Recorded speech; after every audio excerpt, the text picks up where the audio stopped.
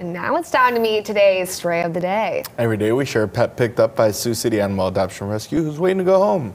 This is Mushu, a 1 to 3 year old male cream and orange Siamese cat. He was found at the Fairway store on Sargent Road. The shelter says he's super friendly, playful, and outgoing. Quote, "He's a cat that really should have been a dog," end quote. Mushu is available for adoption now.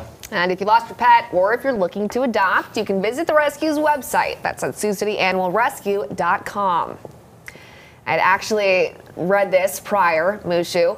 I mean, I couldn't imagine a better perfect cat to add to the family. I've got Miso, Mochi, Mushu. I was literally thinking, I was like, wait, Mallory's still here? Like, she didn't leave in the middle of that read to go to the shelter already? I'm like on my way. I'm driving there to go grab Mushu. I mean, Siamese, perfect, fits with the names. He acts like a dog. I know. Hope the other cats can handle that. He might bark at them, maybe. My Mochi actually acts exactly like a dog, is obsessed with playing fetch. Won't play anything else except for fetch. Just more dog-like qualities, but cute cat for sure. Definitely.